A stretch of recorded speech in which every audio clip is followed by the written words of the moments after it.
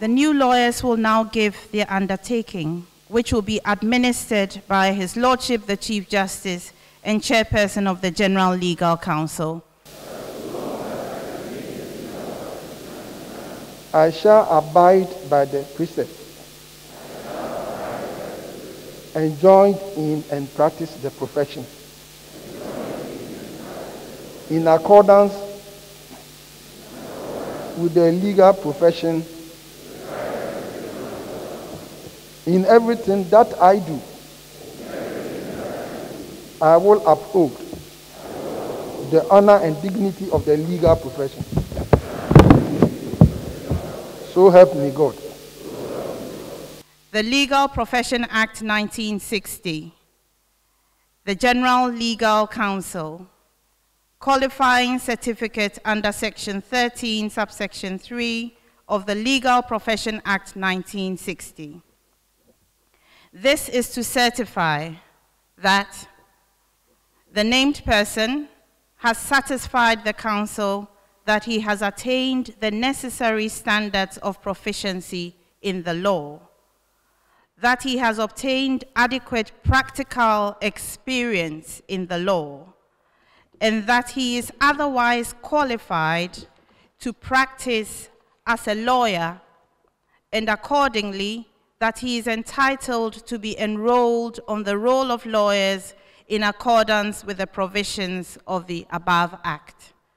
Signed by the Chairman of the General Legal Council and also signed by the Secretary of the General Legal Council. May I now respectfully call on His Lordship, the Chief Justice and Chairperson of the General Legal Council, to present the certificates to the lawyers. Elena Aqua.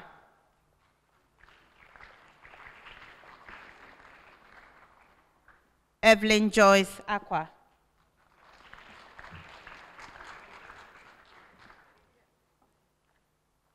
Godwin Aqua.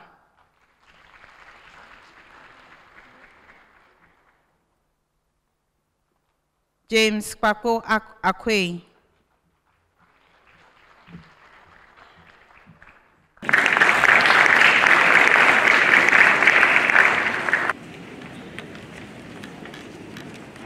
Anastasia Asante Ahaji.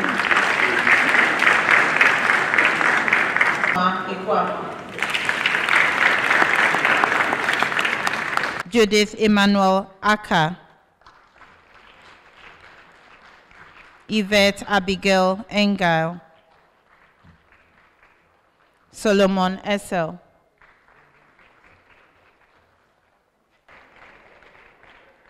And now,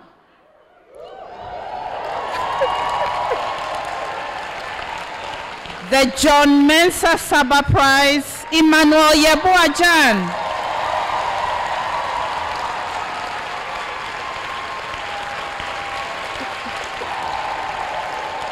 Emmanuel Yeboah Jan. John Mensah Saba Prize.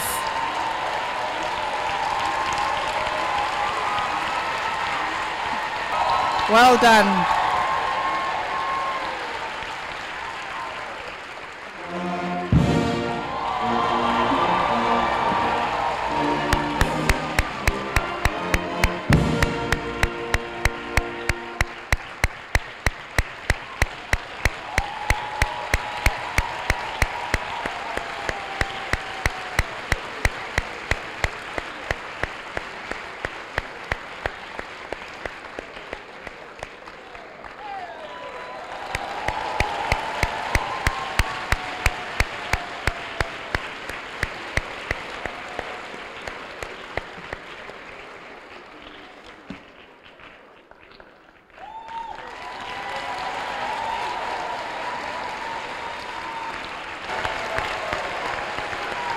Congratulations.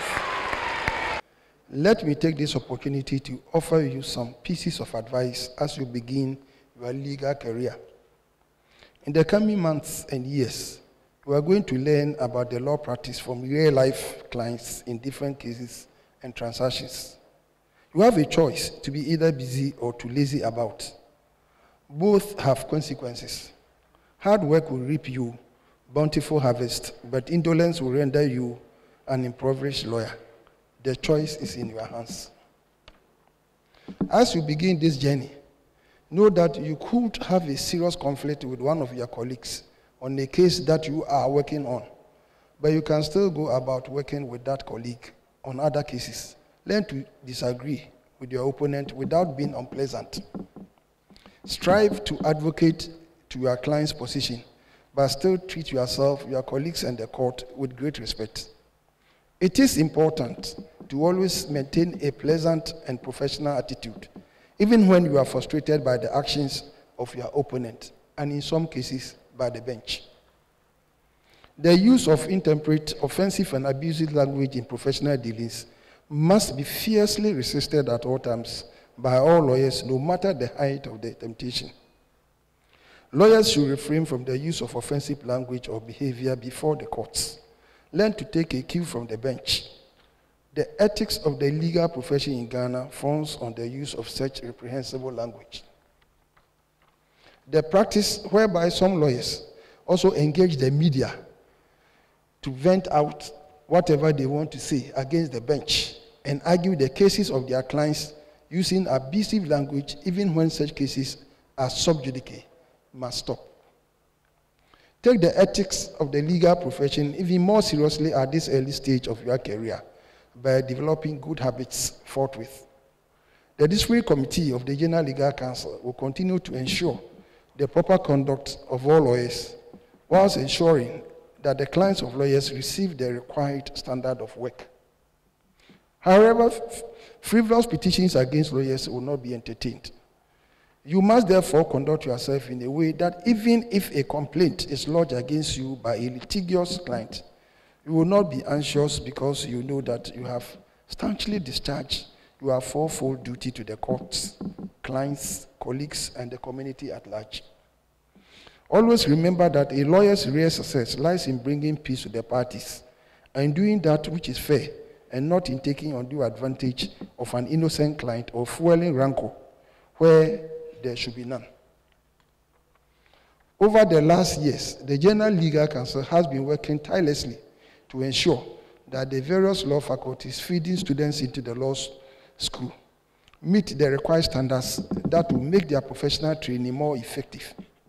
This year, the Council has taken steps to publish for the first time the outcome of the joint monitoring exercise with the National Accreditation Board to enable all interested individuals and stakeholders to observe the broader issues confronting legal education in Ghana.